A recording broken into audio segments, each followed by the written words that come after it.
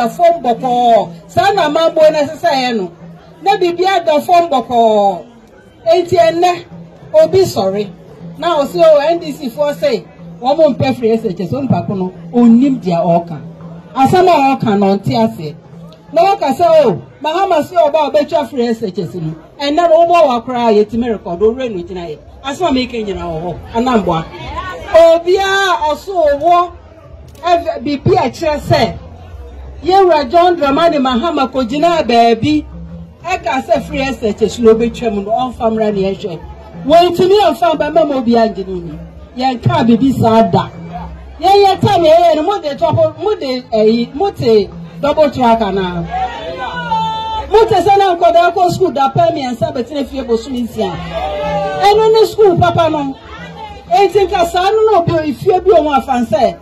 free into na bofa no ko sa eno kura na se adisua edimu no eba no de adisua ni nimdie papa akofie na efie no so etumpon enya se eye no yo sa munjintum se free SHS 1 eya adepa 2 munjintum se mo ba mo beto asotie mo da Ghana for se mo ba mo beto free SHS so na mo ba mo anto aso anya me tia moka kavitele timi yi omanpanyi kufo adokwasea kavitele timi ye Ghana asofo nyina enso oye adwuma ma na ushi nyankopa kakraka wo yanim na obi ka cho se obelusu na ma mechomen ekobuna me di no ho ya na so ka che mechomen for ni say munjai because me guy Kevin Taylor otimi kan de chen we free SHS no ye ba ye beto aso ye ntwem maame no ma bomi nsema ma ne pa na me di ne ho yawo udi maame no ho yawo me di ne ho yawo because what can sempe te say abrewa you see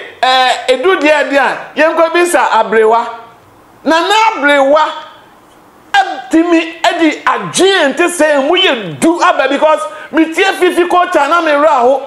me tie esi edu nkatia ma na me ra ho me tie NDC ni bia na me ra ho say enti nkwafoi campaign no omukọ a omuhwe efom omuhwe de ekoso o manimu omutie de oman ma no eka ena free SHS up to date omuda so ato ehope omuda so cancer mbone fa hutimi tie oma na meraw hu ama NDC mpanimfo no uje na Opoku Agyemang Nana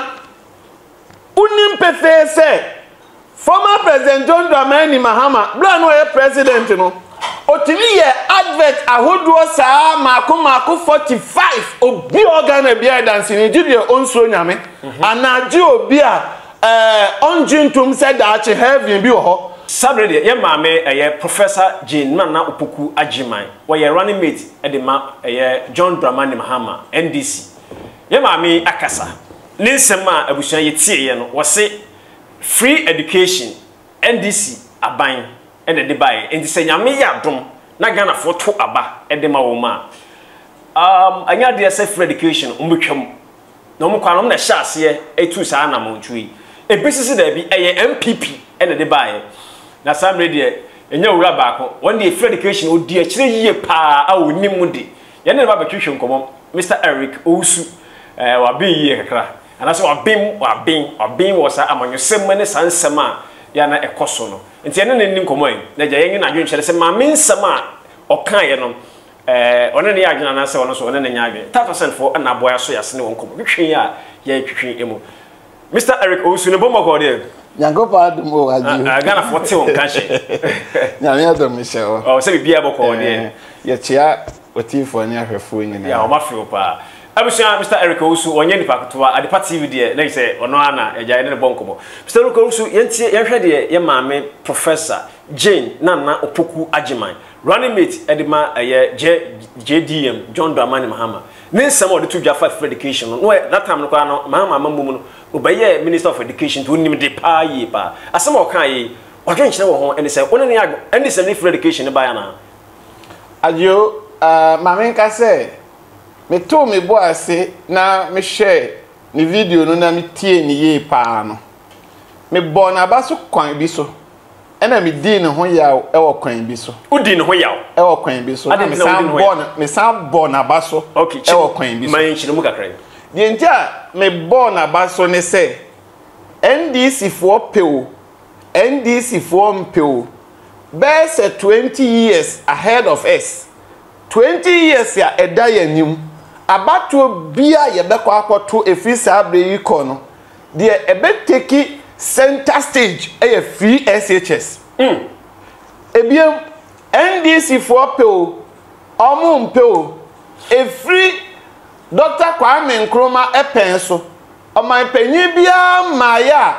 odin hyehyeye bia ba ama efie bia wo Ghana enya so mfaso esene Ekufuado o number 1 omo njintum Ghana man panyin aba Ghana ana se panyin aba Ghana ko nyina omo panyin aba Ghana ko nyina no ebesi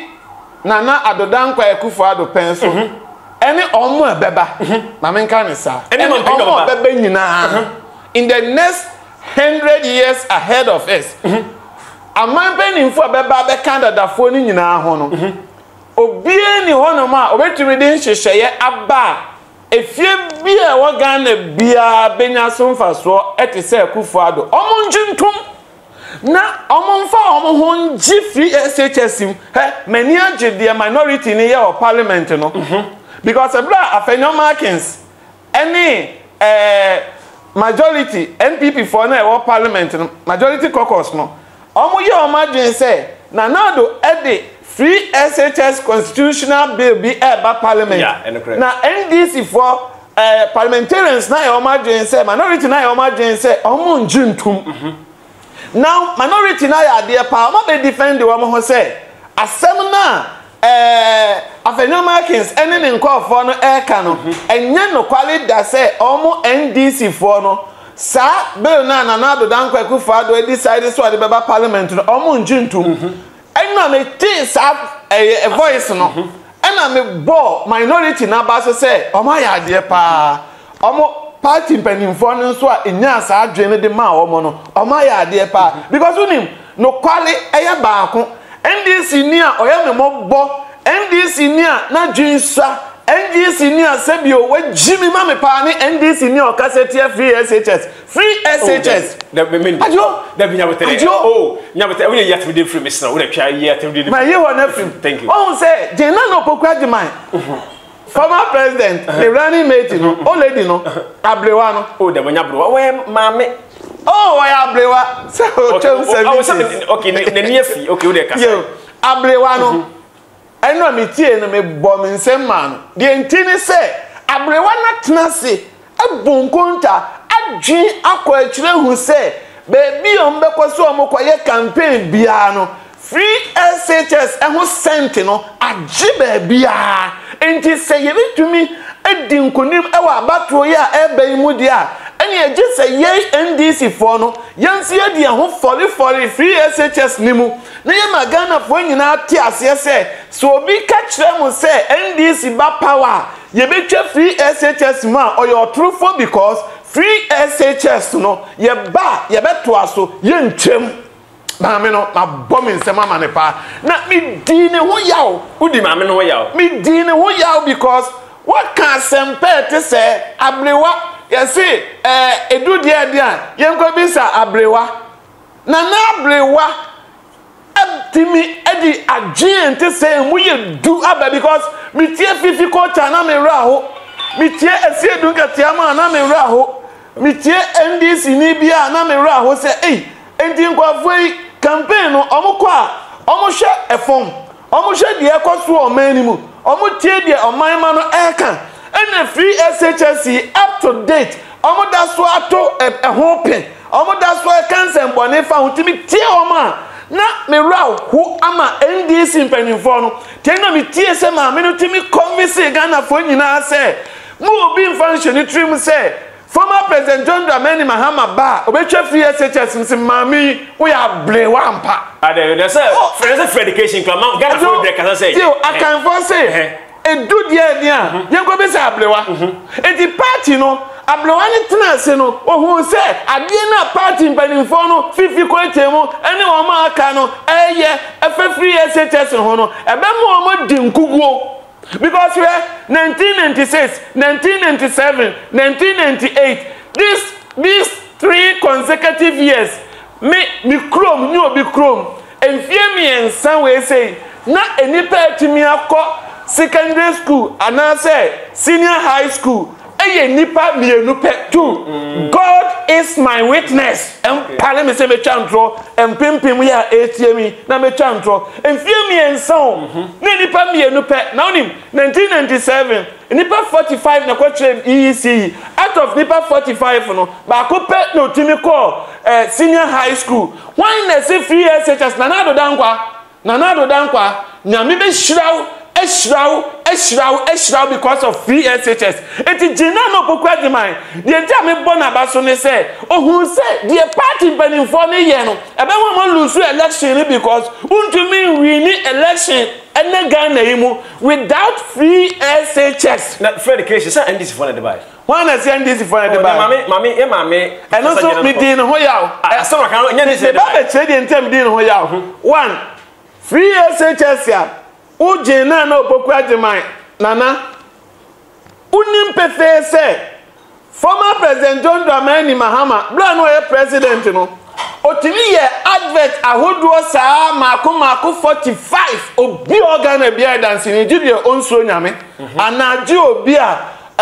onjintum said that heaven bi ho wo ye advert mako 45 edit here free SHS okọ grounds no eno who say no free SHS na or cassette no or your advert no afi de Ghana for no agiatum eno did the so called progressively free no e buy the be that Ghana for of which na slogan na nyadwuma Mama free education or the buy. It was just a slogan when implemented bibia e na da some today say e ma no package so kan no kwenchire na say Jina no Opoku Agyemang me dey mean to make us to chanto because me nana no abrewa on chanto me nana but you know what Jina no Opoku Agyemang na wayi ne mre wa tade egu ho ene wa for political suit e dey ahye na sade ya onye no ti meka because that no a minister of education free SHS ene ono na de baaye ade a wo na wo de baaye ade nti ene fifi kwete be ka te Ghana fo nyina se all lie be lie na ekufado obua ontumi nye free SHS ebi say this in the next 20 years ene free SHS wetimi aye obi catch you say NDC na di free SHS baya say nipa no ne Bible ayira kanu kracho say nipa ne Bible mi hu say nipa na meto Bible amano wo ye kremoni nso a meto Quran na me di amano enti wo ma de wo hu ene Ghana say de wo si di amanyosemachi wo di politics no wo pese wo ma Ghana for say free education na na kufuado ene implement na na kufuado ene de ba ye nya NDC na de ba onu na so ne da ye na na kufuado say wabun konta ehun say Ghana emabunu unim say na no on the statistics bi by survey bi by a omo kire say free Kwame Nkrumah pencil be nyina enipa akọ senior high school no nipa 800,000 na do danko ekufado nko 7.5 years na obabedie no enipa 600,000 enti eka ho a say 1.4 million na do nko ekita 6 oni ba umia nko ekita 600,000 omo edikin ba ni nyina nso ekita 800,000 enti free SHS na do de buy ono na so ne daye osun ne daye MPP aban na de buy na who say me say the one ko free SHS aso daye na the call free SHS no atiam me re akoma John Dramani Mahama uko obi si ode beba ma aboa moblofo na papa yani abre etiam say onjuntum entumi nya ho ense se obi ebo no humusuo so obeye oni sika ede ende yawe nam wi aka nompe sika be na ade be free SHS ense pi na jo mamika se mi to enno mi tie abrewa no ho okasemba ku bi na abrewa ni se we ya bondire we running na Opoku Agyemang former president John Dramani Mahama ne running mate no o se NDC for ebere na no mo wo so no free SHS no de buy no ohun say Ghana for na dance for say book and short textbooks and short we and short e dey and short Ubese o say Naana do de nanka me expect say o lady betimi aka kire say ebre na free SHS maaye no na enkura ne kwotire nsosha omutimi twa eche say free SHS by nyame onya latani na oje ni so ade hunu no tum say ebebo amoblofo no abre bia on be free SHS enkura no kwotire nsosha no na o ma twa che ebre na free SHS no ti na me expect say analysis no anko oye objective dia anko betimi ayede aka but ontimi anka sa asem nti eno nso me di o lady no eho yaw kakra ena dem say di no ho yaw biem ni say o say free SHS no mabo abaso say o hu say e be take center stage ewo abana ye ba beto no well done o lady but dem di no yaw ba ko ni say o kasa o say on be hwe say wa wo sika na obetimi atua jina no Opoku Agyemang madam me pa wo cho sa asem we munja aka mo be lusu aba no NDC special lusu 2024 adio na question ni say jina na say omoba ebinum ombetimi atua no ombe afford no ombe masango for ni kwan amomotua ebia Dr. Ofolisapon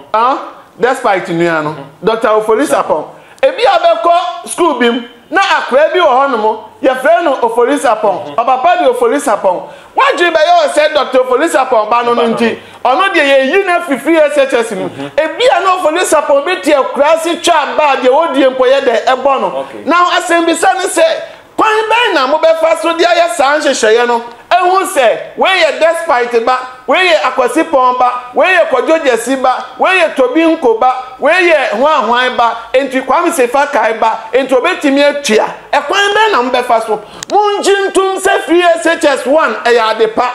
2 munjintum se mo ba mo beto asotie mo da Ghana for se mo ba mo beto free SHS so na mo ba mo anto aso nya me be tua mo ka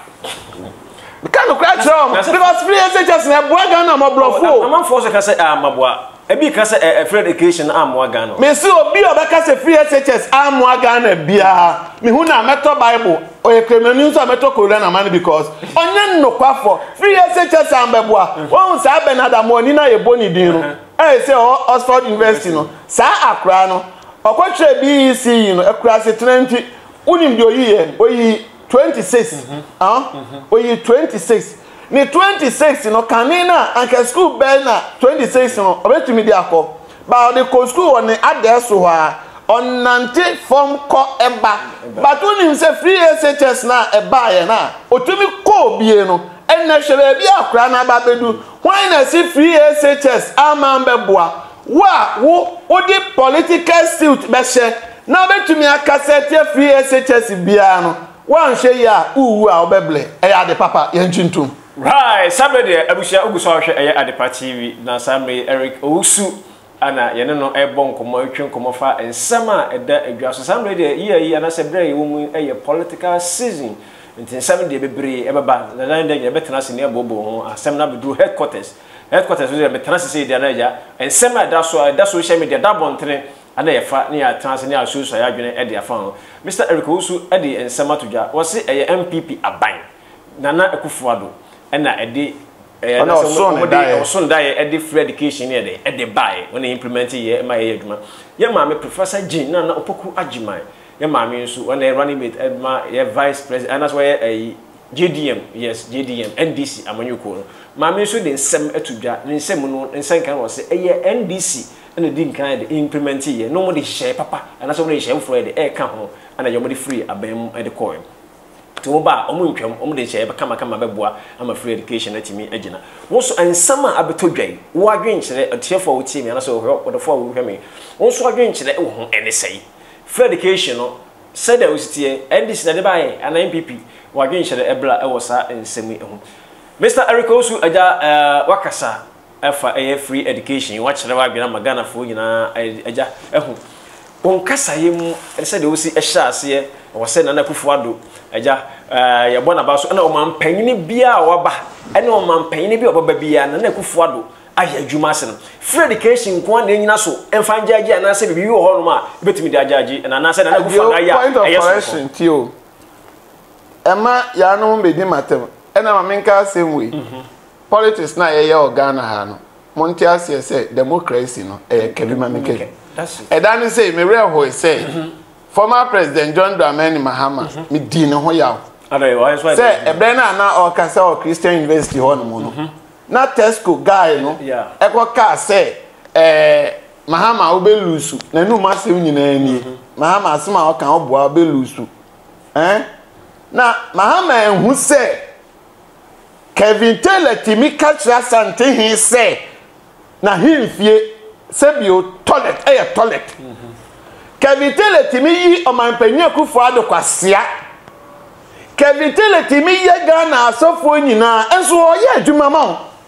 na wo hwe nyankopɔ kakraka wo yanim na obi ka che o se obelusu na ma mecho men ekobona me di no ho ya na o se o ka che mecho men for ni say munjai because me guy Kevin Taylor otimi kan dey say we yes but papa yantimi anche omo ama omo ko bo ablante no se be Mahama ye no Mahama mo Kevin Taylor pa na se be onim se okasama Kevin Taylor say ne platform no e wo homa Mahama from the beginning me ma follow Kevin Taylor ma follow Nacho okay beginning adwuma no ye NDC fo hui e no be fire omo say ono NDC adwuma no oye and who say a kuta followers. It is the only any say, I'm in a quatinasi, I'm not see and Kevin Taylor now back can I want a platform, this will say, a free sabi elkoi with all due respect, platform no, yet the na Amma John Dramani Mahama, ye wa hasi, ye beye Mahama Juma. Kevin Taylor na kan say o se me boa omna out me ka se me boa video no ho ya be boa kire no enti na dwuma na o ye ni nyina o ye ma former president John Dramani Mahama na Kevin Taylor we enti mi yi mpanimfo kwasea Jimmy ade ke wia sensem nyina kire o wia boso me so a no abaji ni sika wo ho na wo de wo kasa na blante ne se asem a wo kan no ubelusu abana e betu belusu a Ablante, this was the guy's statement. Okay, same way we are. Not former President John Dramani Mahama. Actually, me ka say kremisto because this time, sa be kasa na anko yama NDC. Wa nhwe ba bo. Ajo ya be bomia. Me yire ne member ba be just careful. Right, we also go. Just say can be bia wo. Right, Mr. Eric Osu ana wodensem adetu edwa wachera na dwene onso kabima menkabi enya tiridi enya ntokwa asem okan one ne nya adwene na onso ba na obekere wa adwene na onso afre no wakere wa adwene pepepe na biati mai kama biduane Akosi Agyemang Adofo maju manage ho awrade ya adoma ebetime hia ense be hia bi mo de party tata send ne boy tap send se quantity ta fashion send ska edbe fi se ye ne ayewo abrochimem eti se UK Germany Amsterdam be bia wo bia tap send odi ana say US Canada be bia mpotamo bia wo bia eno ane tap send odi an so fa phone no ko Play Store no ko App Store no download tap send no bi sense fo bi se promo code na bad party promo code na e de ahye bo she ma pe o Europa 5 rules America Canada $10 o send ska be fi aye free of charging ba mobile money bank account enter so da ba beto o mo na aboya so ya sene kama e de nkomo twetwe nyina e de abramo Mr. Eric Owusu ne bon komo efa ensema eda edwano bidane Akosi Agyemang producer yo chione Joshua no to bia kama edema brade adma be say share bi Mr. Mankwa me ofase wo say ni ska bane ade awie ni project no eso de bia me ofase ka mane wo problem enemre mu na monte tap sending kan no so ne de tap send here easy fast and secured way ubetimi send this free amanone aba Ghana bank account and as a mobile money account untia transfer fee bia sa awo be ne say kire ne say won ko App Store na Play Store on download the tap send app no or download ya ebebusan so promo code o ma de pet TV nshim obenya €5 £5 and as $10 on his first transfer ene me kwa friend aka akire tabi minyanwie esanse tap send at the good news aba tap send the gene customers wonti or the tap send wallet aba no be any say so your customer wo UK sesia ubetimi akọ tap send app no no create wallet wo so enti se rate ne kosora now the sika kogu wallet no anase mpo ubetimi atususu nkakra enti abre sema opeso send sika ba Ghana no anse wa send sika na ba Ghana Anase oba o my Ghana mu what near you so sika e wo wallet no no tie and you said to say you so momo Ghana hayru sa pepepe se see tap send that trainer shim kopiem wo United Arab Emirates Netherlands and Austria tap send na papa no